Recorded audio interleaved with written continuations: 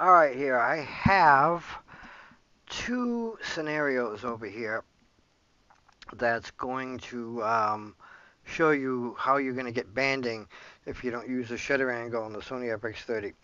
Now, here's a scene shot. I'm going to scroll across it, and if you look right over here by the white and over here, you're not going to see any banding. You're going to see as I'm scrolling really fast on the video, you're not seeing any banding because I use the shutter angle 119.9. However, there's a scene over here that I shot, and I wanted to show you. You could see the banding.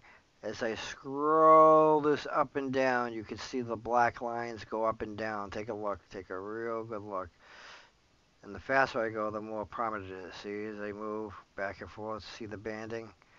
See the banding back here and forth?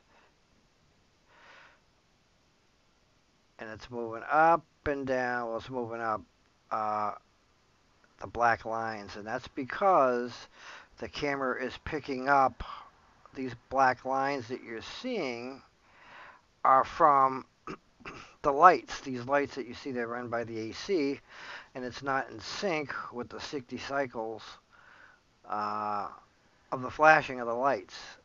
So, at the moment of the shutter, as the shutter rolls up, it's picking up the banding in the lights like this.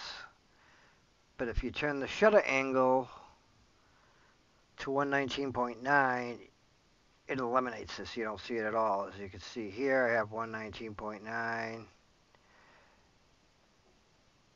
and there is no banding whatsoever.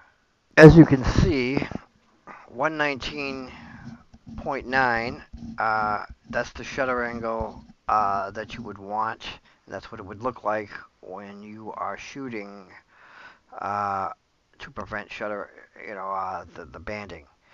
Now, if you set it to this, where it says shutter speed 125, then that is a no-no. You want this to show the shutter angle of 119.9 using the shutter angle and the anti-flicker.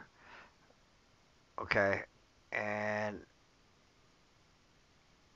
that is right there. That's the anti-flicker, and you want to turn that on, and you'll have your shutter angle to 119.9.